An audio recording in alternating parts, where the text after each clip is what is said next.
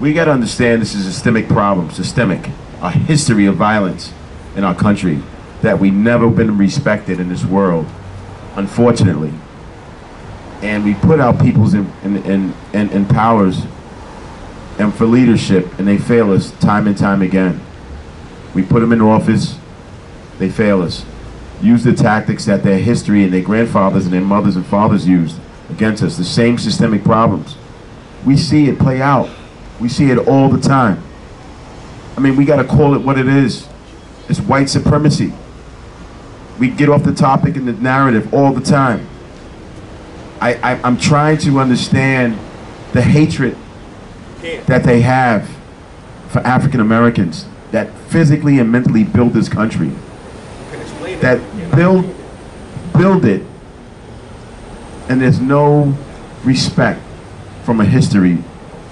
And I understand that they need people like us to fight, and we're going to continue to fight. And I don't have a problem with this. I have a problem how they address it, right? They clean it up. They hire more African American police officers.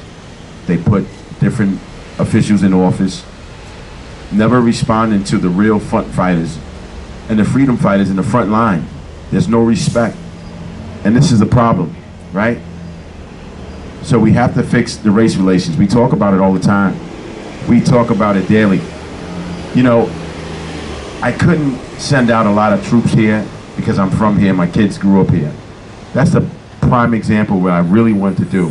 But it's gonna come to the point that I'm gonna have to do what I have to do and make calls and say, and I'm gonna call them out, this whole system of Pawtucket. I have to. I gave them a break today and we talked about it.